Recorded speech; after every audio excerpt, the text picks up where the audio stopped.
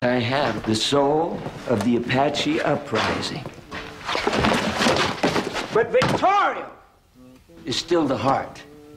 And Victorio is still free. And I want him. I want him dead before I have to look at another mutilated white man. Hey everybody, Johnny the Queer POTUS here, and today we're going to be talking about Victorio's War, the last stand of the Apaches. Now, this is a story that a lot of people don't know the details of, don't know much about. It is also a very complicated story involving a lot of names and places and people that you may not have heard of. So I'm going to start with a general overview of what exactly happened, and then we'll dive into the details of this incredible moment in American history. So the time period we're dealing with is the late 1870s, so 1879 to 1880. The place is Apacheria, which is an area that comprises parts of New Mexico, Arizona, Texas, and Mexico, and it is the ancestral homeland of the Apache people. Now, what exactly is going on? Well, the United States has just finished the Civil War. And at the end of the Civil War, many of the people who were fighting out east are seeking their fortune out west. So they start moving out into the western part of the country. There are many types of different migrants that move into the West. Their stories range from poor, unemployed immigrants seeking to escape filthy, destitute cities to capitalists aspiring to strike it rich, mining gold, copper, and whatever other resources might be available out there. Now, the U.S. Army is drawing down its forces. The 1 million man army is now getting close to 25,000 regulars. And it sort of leaves all of these new settlers who have arrived in the West to fend for themselves. The Indians, who are kind of shocked by this influx of so many settlers from the East, are going to start to worry about their future and step up attacks against the settlers to sort of set down their sovereignty over the region. And it's going to create a conflict. While this is all going on back in Washington, Indian reform is taking place. The U.S. government is trying to reform its Indian policy, which is in the grips of a corrupt Indian Affairs Bureau under the Interior Department.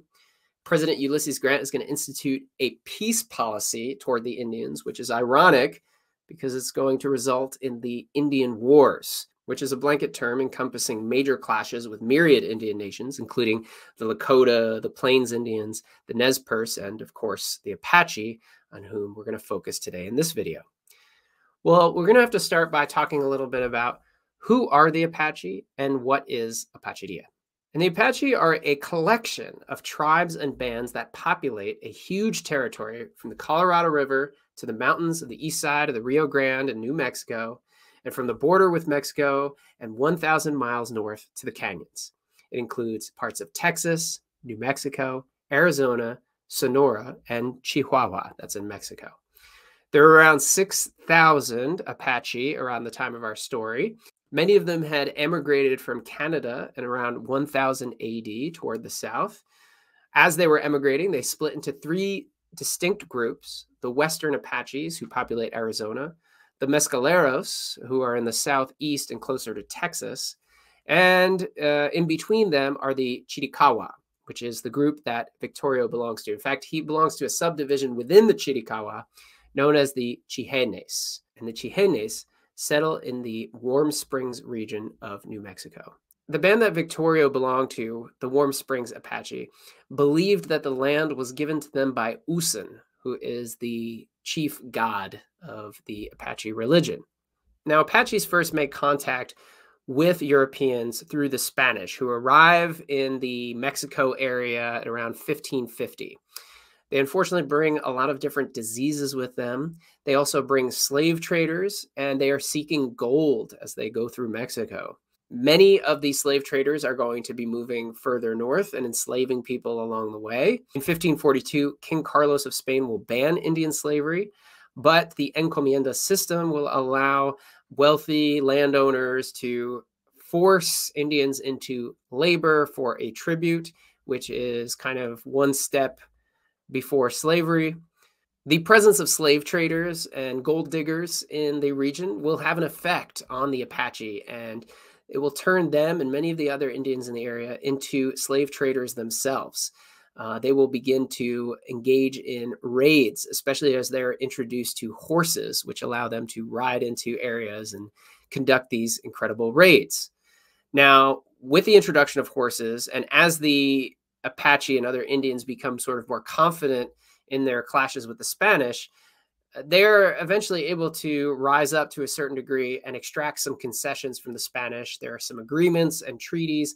And for a while, the Spanish and the Indians live together. They intermarry, they trade slaves, and they engage together and against each other in warfare. The Chihenes populated a much harsher area, a mountainous region, which was often viewed as sort of off limits by the Spanish. And so the Chihenes remained largely untouched by the cultural exchanges with the Spanish. And so they were able to maintain some kind of autonomy in the mountains. And being in the mountains, of course, puts them in a great position to be great warriors in the future.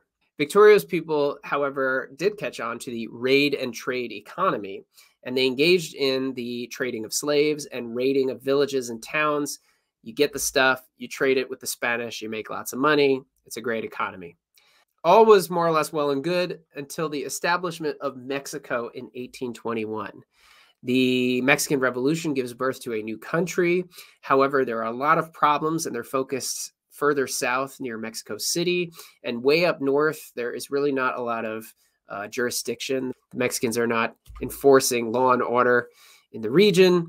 And so American settlers see an opportunity to take advantage, and they start moving into the region right after Mexico becomes an independent state. And this migration of American settlers into the region will coincide with Victorio's birth. Victorio was born in 1820, probably in Warm Springs. And if you'd like to see where that is on the map, you can just look at New Mexico here. It's in the south area here. I've got another map here. You can see that the Rio Grande forms the border of Texas, and then if you see where El Paso is down on the bottom of the map, past El Paso, the river starts to go straight up north. And so right where the river crosses over the border with New Mexico is where the Warm Springs Chihenes were located. You can see this map provides a little bit of a closer view, the Rio Grande, and then several creeks that jut out to the west. There's also the Mimbres Mountains, Cook's Range, and the Black Mountains, which is going to be crucial for Victorio in his military exploits to be able to get up to higher ground. So this is the area that he is raised in, where the Warm Springs are located, which he and all Chihenes believe were gifted to them by Usan, the god. Victorio will be taught from a very young age, as all Chihenes are, in the spiritual traditions of the Apache people, and he will be trained as an Apache warrior from a very young age. This training will include learning how to pass through areas unseen and unheard, how to cover your tracks so nobody knows that you were camping somewhere, how to raid, how to use the high ground for an attack. In fact, one of the earliest trainings that Victorio experiences as a young boy is he's told to run up a mountain as fast as he can. And running up mountains will be a huge part of his training, and he'll be progressively asked to run up steeper and steeper mountains to form strong leg muscles and to understand the art of high ground warfare, which we will talk about during the war.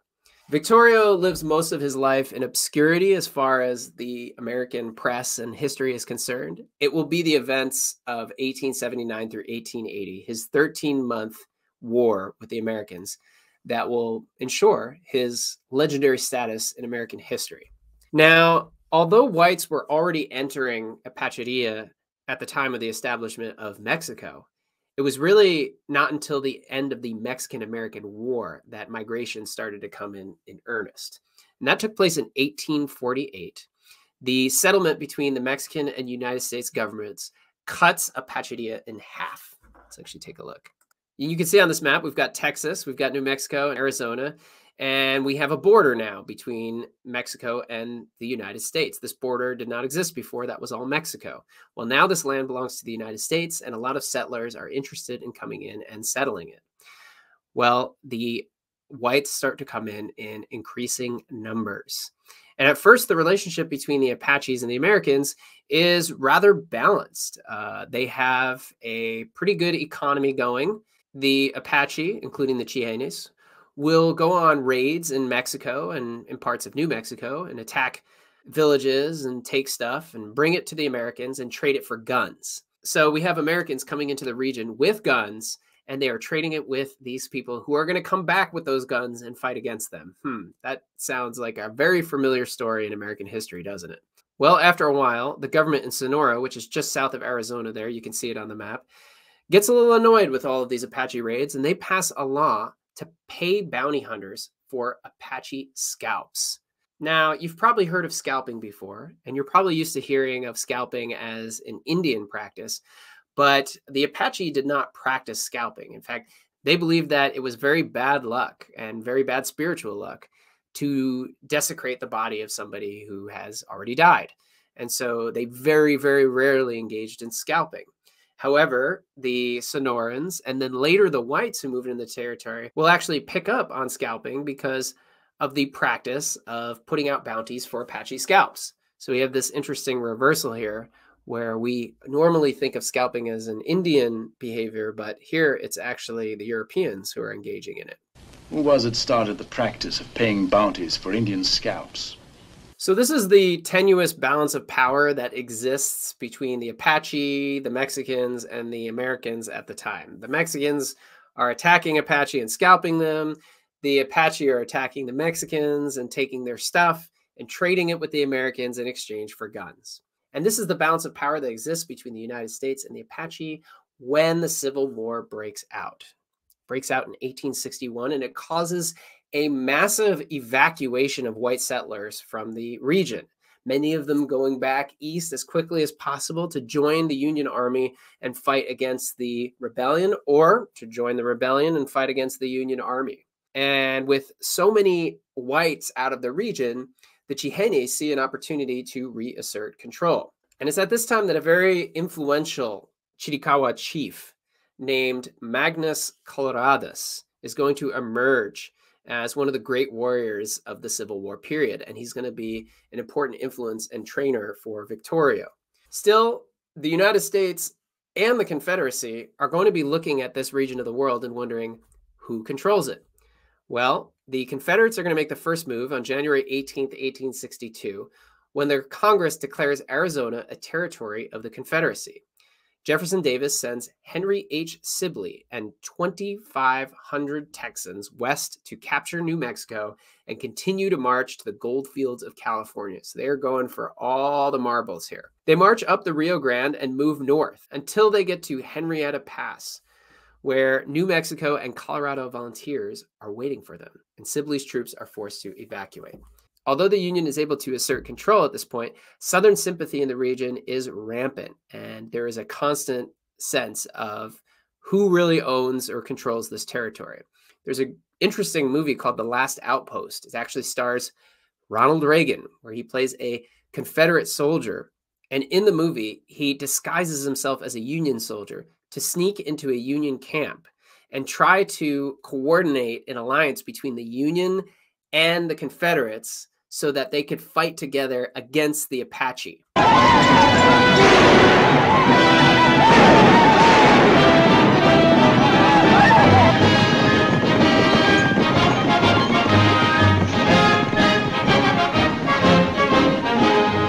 And the theme of the movie is sort of, why are white men fighting each other when they could be together fighting against the savagery of the Apache or whatever warlike Indians were in their way.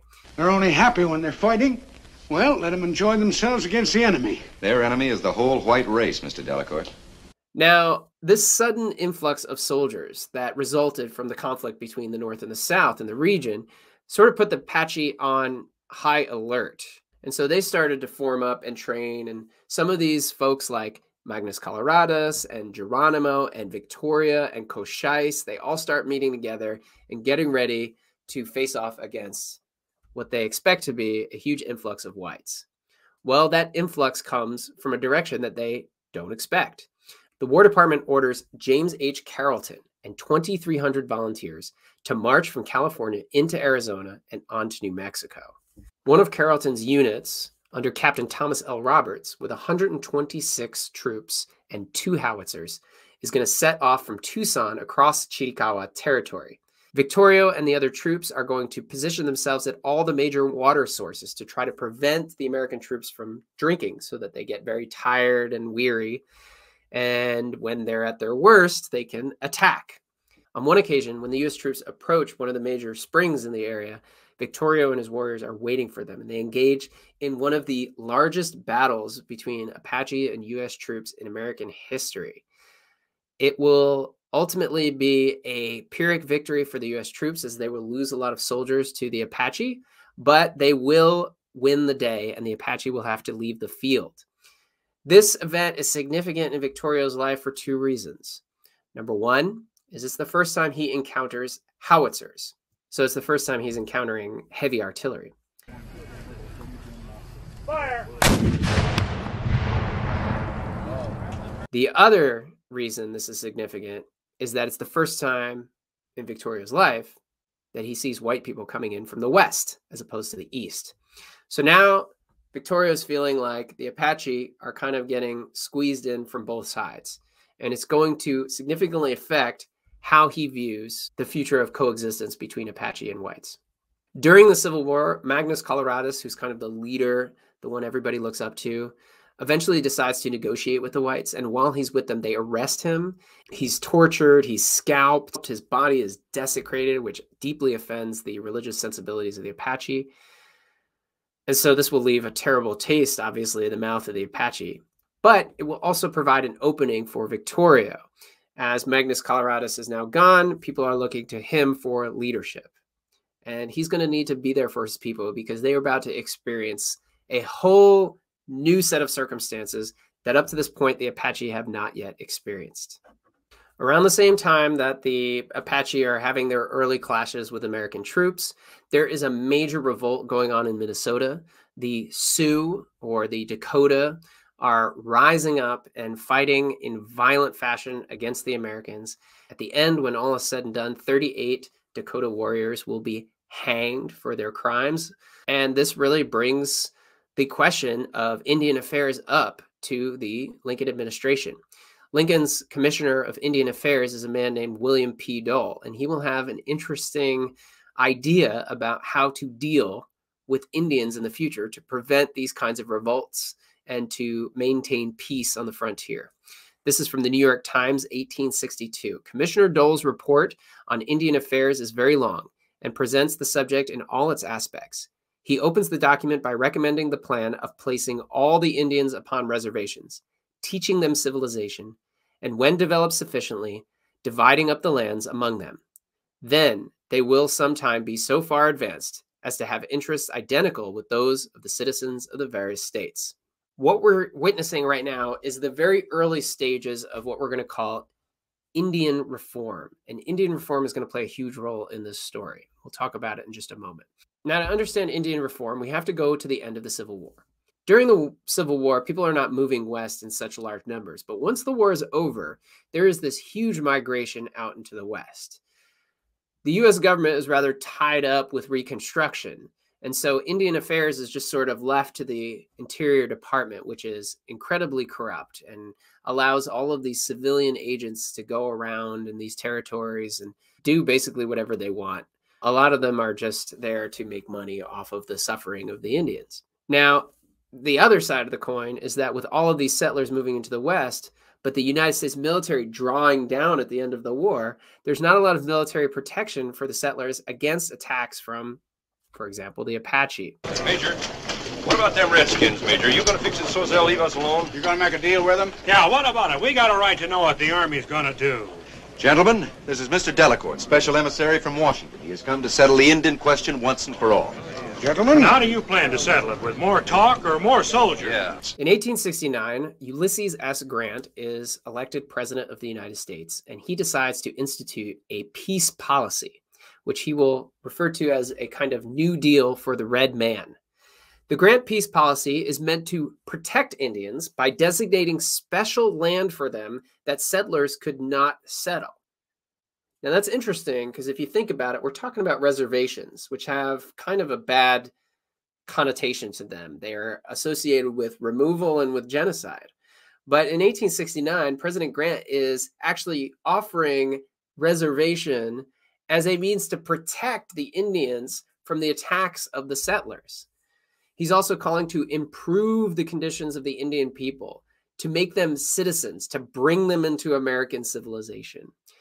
Now, Grant was specifically against the old system of bribery and these unenforceable treaties that Indian agents concluded. These treaties were often contradictory. They usually involved some sort of tribute or reward for the civilian agent himself, who enriched himself off of these treaties. And so Grant is looking to institute a much more streamlined law and order system in the West. And he believes that only the U.S. military actually has the power to implement fair relations with the Indians, that the civilian agencies are just corruption, and that the United States military has to go directly in. Now, it may be weird to think about a peace policy that is instituted by a military, but think about it from the perspective of Grant, who had led the Union Army in the Civil War, an army that could credibly claim they had liberated millions of enslaved people in the East. And so here they are now talking about liberating and bringing into civilization the Indian people, just like they did with the formerly enslaved people. So you can kind of understand the mentality that they're coming from. At the same time, relying on the army to institute a peace policy means that there isn't going to be any quarter, any room for any resistance against what the United States is doing. And all resistance will be viewed as something that needs to be suppressed, something that needs to be shot down and destroyed. And so the peace policy is going to lead us into the Indian Wars. Now, believe it or not, Victorio is not necessarily against the idea of the reservation system at first. At a certain point, the reservation makes sense as a protection from what could only be understood as an unstoppable flood of settlers. But as Grant's policy starts to take effect, his belief in the reservation system is going to gradually wane. And he's going to start to see it as the beginning of the end for the Apache way of life. In fact, his biggest complaint is that the peace policy is relegating the Apache people to a life of dependency on government rations, which were often in short supply. And you can see here in this picture, we've got a whole group of Apache people sitting outside of a ration station in Arizona, waiting for those few pieces of bread and water, whatever they had to offer there, which was not much. So these people are living off the drip drip that's coming from the federal government, and they have lost their traditional way of making a living.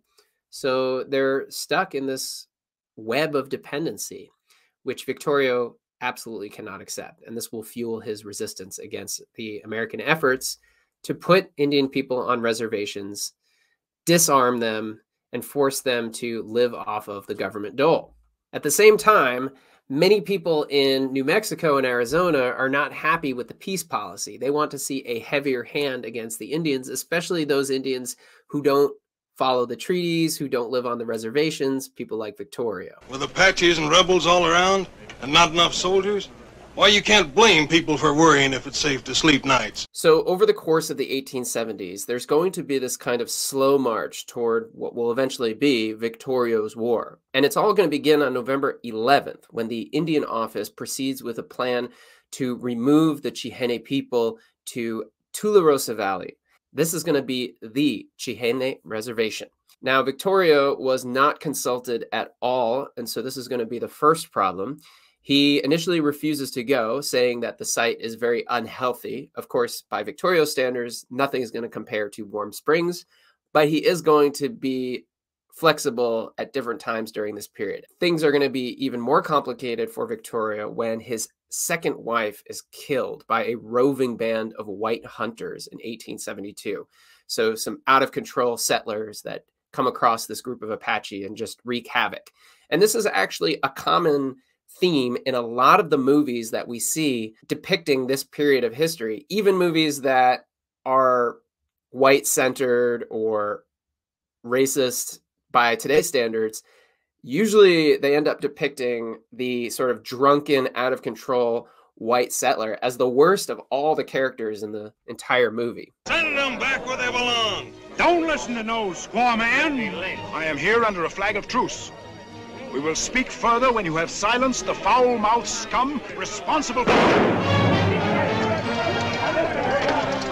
And it's largely due to incidents like this, which many whites in the region are disgusted by, but it's especially going to leave an impact on Victorio, who's going to put that in the file along with all the rest of the things he's experienced in life that tell him that coexistence with white people is not going to be possible. However, over time, he's going to be worn down as more white settlers move into the region, which is sort of narrowing the geography in terms of what the Apache can use, where they can go. And so finally, he will agree to go to Tularosa. And he will begin negotiations with an American general who will be sent over there, General O.O. Howard.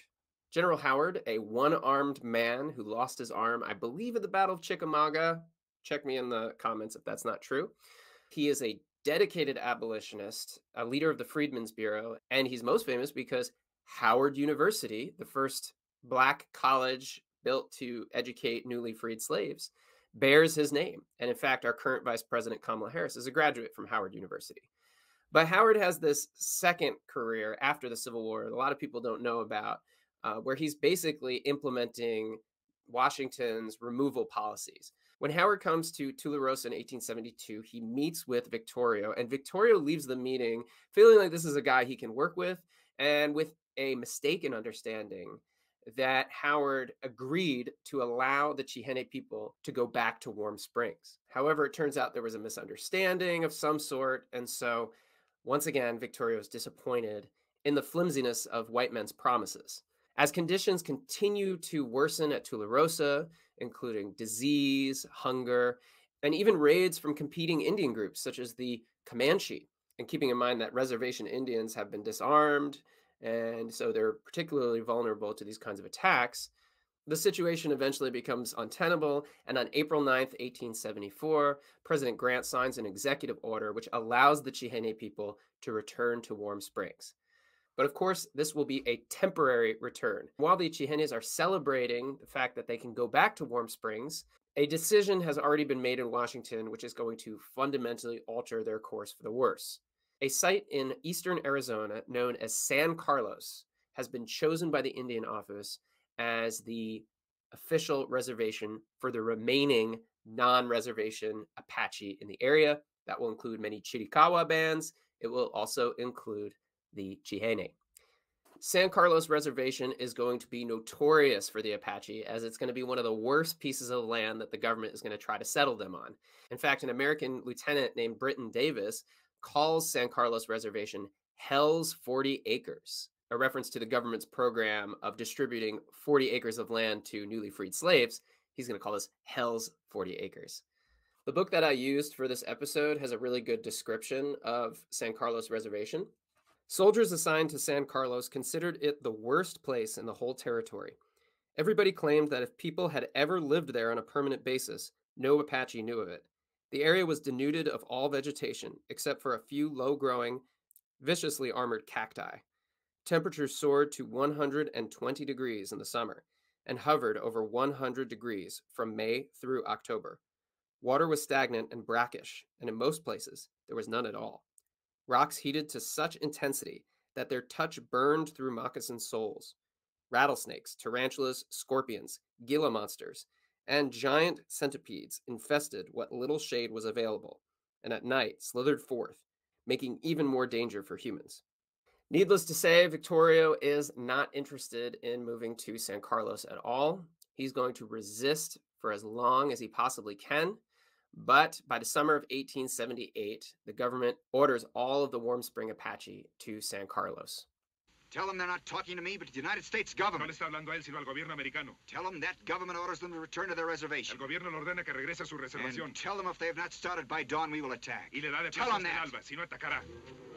In October of 1878, the Chihene people are escorted by 35 scouts from the 9th Cavalry to San Carlos.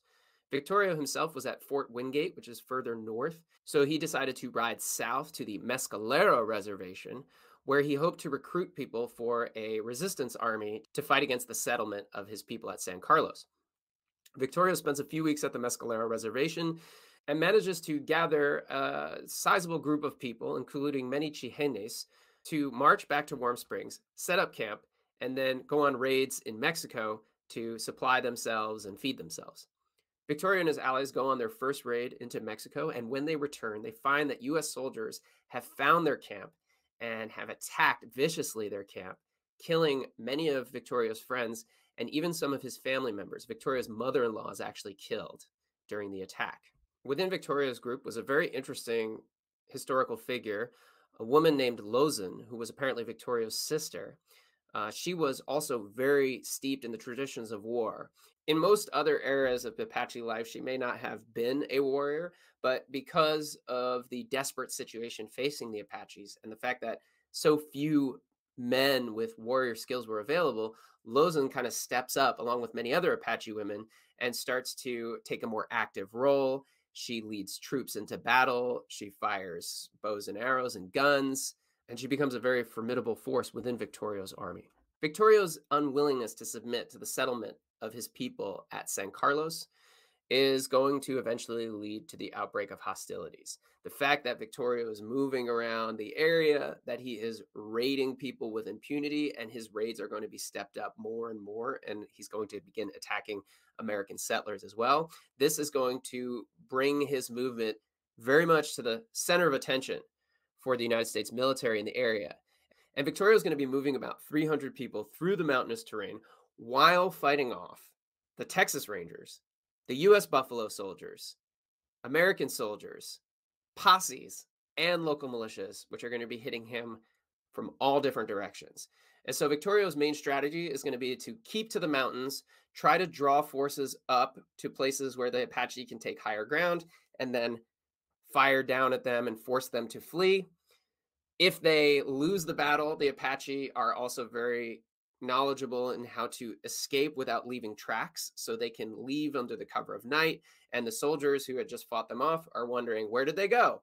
And so Victorio will live to fight another day while sustaining damage against his enemy and striking fear in the heart of his enemy.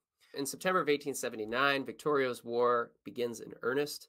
The 9th Cavalry Buffalo Soldiers are sent into the Black Mountains for 2 weeks to search for Victorio. They follow Victorio into the Black Mountains until they come to a place called Las Animas Creek. It's a place where there's some water and places to drink. Well, Victorio knows this, and so he's positioned himself and his warriors up on the higher ground, and when the Buffalo Soldiers arrive, boom, they take action and start to fire. The Victorio book actually has a great description of this event, and it kind of highlights what exactly was this higher ground warfare that the Apache engaged in. On September 18th, one of Victorio's raiding parties hit the isolated McEvers Ranch, situated a few miles from the tiny village of Hillsborough. Another company of 9th Cavalry, under Captain Byron Dawson, picked up his trail. The Apaches, burdened with livestock, were moving slowly. Dawson saw his chance. He sent his soldiers along with 46 Navajo scouts after Victorio's warriors. They divided into the Mimbres Range and founded a desolate spot where the Animas River originates in a steep canyon. It was not only a well-protected place, but allowed the Cheyennes to cover most of the available shelter as well. In fact, with Dawson pinned down, a civilian militia from Hillsborough rode out to help the embattled troops. Victorio, who by now had joined his warriors, told them to set a trap. He asked Kaitene to make the trail so obvious that even white men might follow. In turn, Kaitene ordered the raiders to butcher a few of the McEvers cattle and litter the trail with blood and entrails. Sure enough, soldiers and civilians followed. Suddenly, Dawson found himself at the bottom of a rocky defile, deluged with Apache gunfire and pinned down.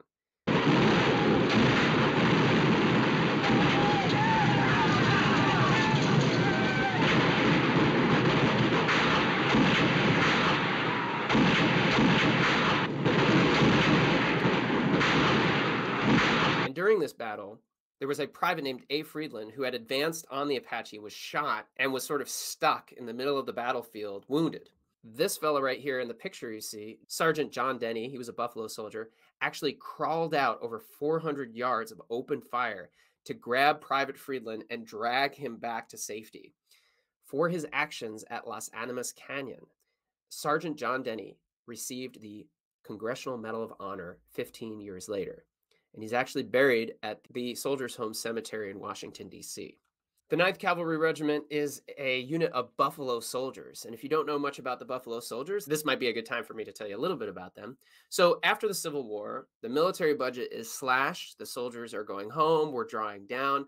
But they also decide to create a few regiments of Black troops. Over 200,000 Black troops had served in the Civil War. And so many in the Republican Party are trying to continue the tradition of Black soldiering. And many Black soldiers who look up to those Black soldiers who fought for the liberation of the slaves are seeing a chance for their own glory in the United States military. But rather than emancipating slaves, they're going to be sent west to subjugate Indians.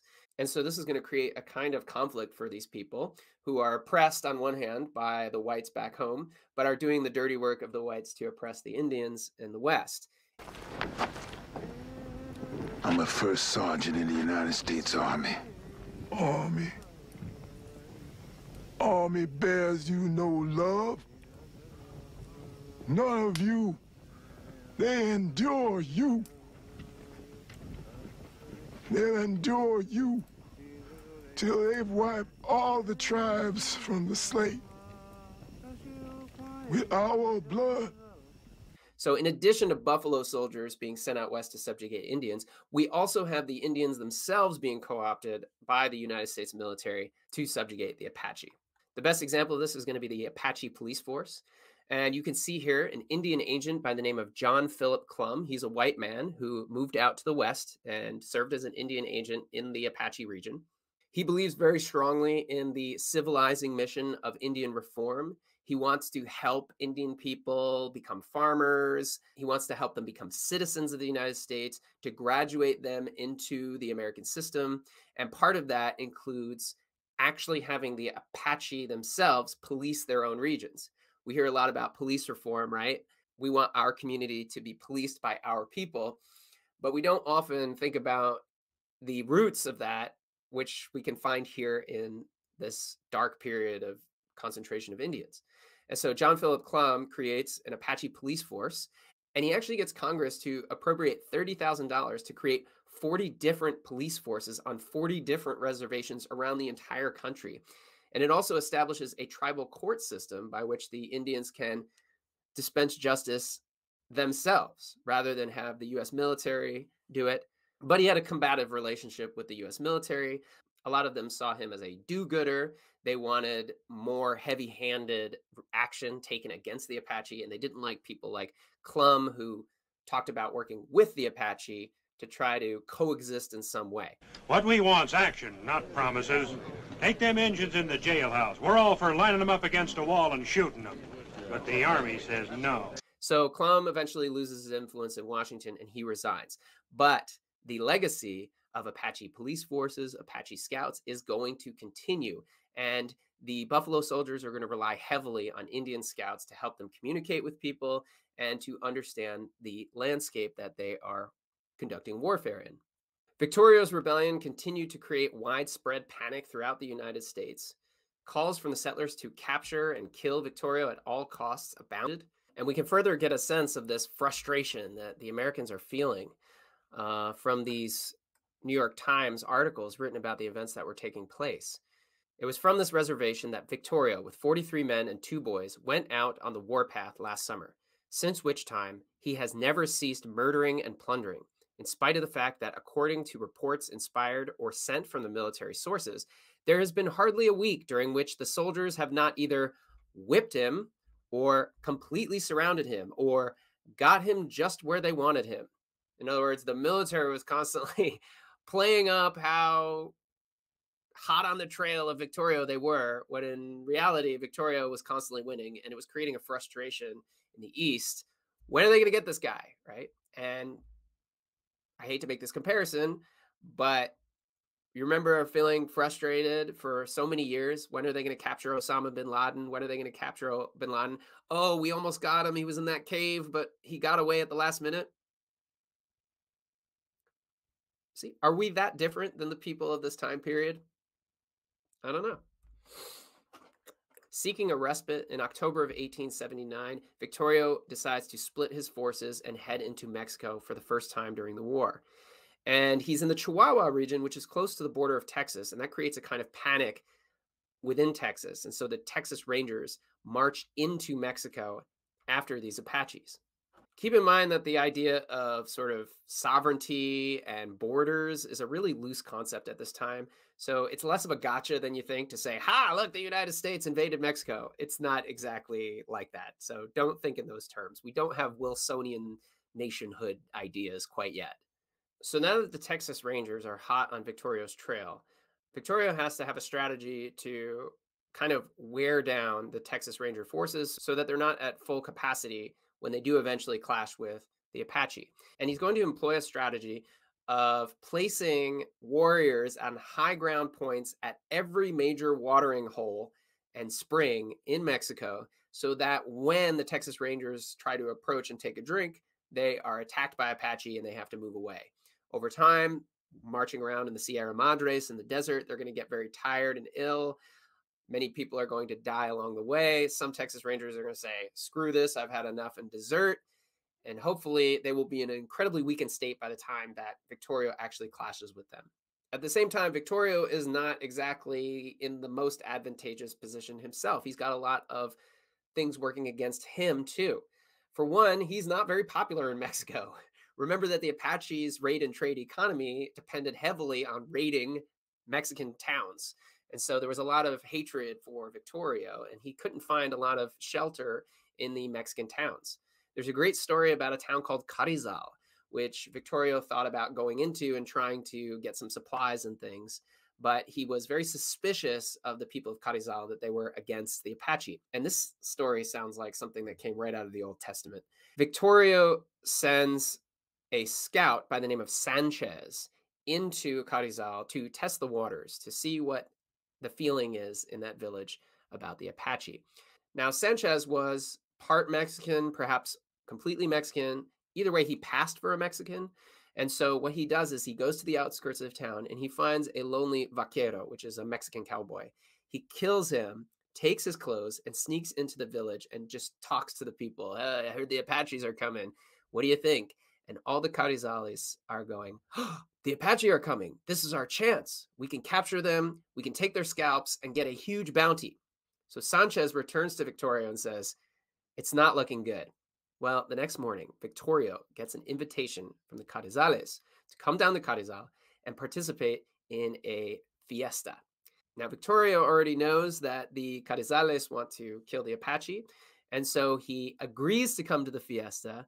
But the night before the fiesta, he sends a bunch of Apache warriors down to Carrizal and has them run off all of the horses in town. So they just go to the big parking lot of horses, they let them loose, and they have them run off into the desert.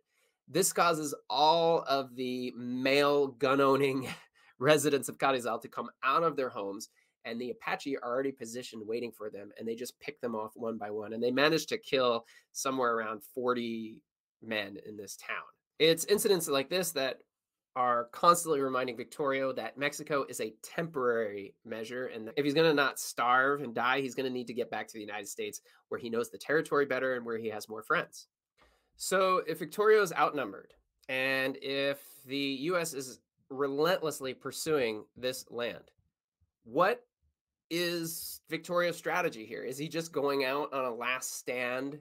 Is this suicide by cop? Or does Victorio actually have a plan to win something as a result of this war? Well, throughout the entire period that Victorio is conducting these raids and attacks on American troops, he is also making overtures to the United States to make peace on some terms, mainly the terms of not having to live at the San Carlos Reservation. And there are a lot of people who are on his side. There's Colonel Hatch, who commands one of the Buffalo Soldiers regiments, who is trying desperately to work out a settlement by which Victorio can surrender peacefully and get some sort of concessions for his efforts. Hatch is going to be fighting a losing battle, because as Victorio's war continues and as the violence gets worse and worse, people are going to be calling for Victorio's head. And so his position to negotiate for peace is going to be significantly hampered throughout the war. Victorio is going to make one last attempt to come back into the United States, but he's going to have to cross miles and miles of desert. And unless he stops for a drink at some point along the way, his people are going to dehydrate in the desert and starve before they even get anywhere close to where they need to go. The United States military by this point has finally understood Victorio's strategy of blocking these springs and other places where troops can drink so that the US military can't get any water, and so they're tired. But it also helps him to control the direction of the military, because if they can't go to this spring, if they can't go to that spring, well, we know they're going to go to that spring. So let's meet them there, get the high ground. When they arrive, we can fire at them. Well, now the situation is kind of reversed. The US military has the advantage. There are soldiers blocking the border all along Mexico. And so there's really nowhere for Victorio to enter peacefully. And the US military is now taking out maps and trying to find out where are all the water sources and springs so that we can block them and prevent Victorio from getting a drink of water, or perhaps lure Victorio in to a spring and we can kind of turn his own strategy against him. Well, as they're searching the maps for these different springs, they find one called Rattlesnake Springs. And it's about 65 miles from Company H of the 10th Cavalry Buffalo Soldiers. And so they send these Buffalo Soldiers on the ride of their life. They ride 65 miles through hot desert in one day to try to beat Victorio to the spring, and they manage to beat him. So when Victorio arrives at the spring, he sees that the Buffalo Soldiers are already well positioned. They exchange fire, and there's this big battle. Victorio decides to turn back around and go back to Mexico. Now, a lot of people were mad at the Buffalo Soldiers for allowing Victorio to escape, but what was Victorio escaping to? It was just delaying the inevitable as Victorio's forces sort of draw down and his dehydrated people are starting to get a little sick of all of this. Well, seeing the writing on the wall, Victorio decides to send all of the women and children back to the United States, and he has Lozin, his sister, lead them there. Now, Lozin, as she's crossing the border, is already seeing how U.S. forces are coming in, including Buffalo Soldiers and Texas Rangers, to track down Victorio's forces. We know that on September 15th, 1880, a force under George Buell had crossed the border and moved in the direction of the Apache. So we expect Lozin probably made that journey in mid-September. At the same time, a Mexican general by the name of Teresas decides to take on the task of capturing Victorio. He goes village to village and recruits Indians, Mexicans, creates a kind of impromptu army, and he decides to go after Victorio. Now, once again, Victorio needs to take a drink of water. And so he decides to move to a place called Tres Castillos. It's a big lake. There's lots of great drinking water, and that is where they're going to go. Teresas managed to figure out that that was likely going to be Victorio's destination. And so he takes units, now about 100 strong.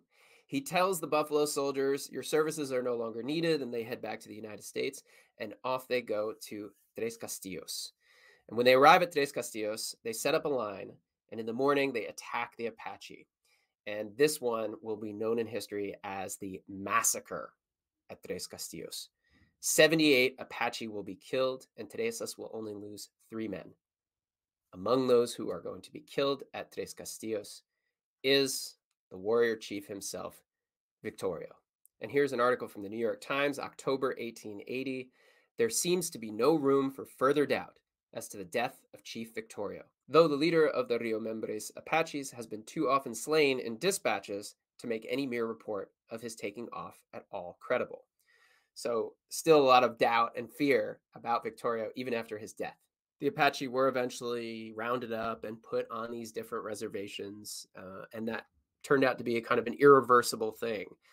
I'd like to go more into detail on that subject, but I do feel like we're approaching the end of the video. I've been talking for a while, and I think that if you're interested in this story, you should not restrict yourself to just watching this video. Let this be your first taste of the story. Go out and research more and learn more about the subject. I have provided in the description below a bunch of resources that you can use to learn more about Victorio, about the Buffalo Soldiers, about U.S. Indian reform policy during the Grant administration, and all the interesting stuff I've talked about in this video. So I want to thank you all for coming in today to learn about Victorio and his war against the United States, how the Buffalo Soldiers got involved as well. It's been a lot of fun researching this, and I hope that you learned something that you didn't know before you watched this video. So thanks, everybody. And we'll be back in a few weeks or so with another amazing topic. So stay tuned to the Queer POTUS channel and have a great, fantastic day.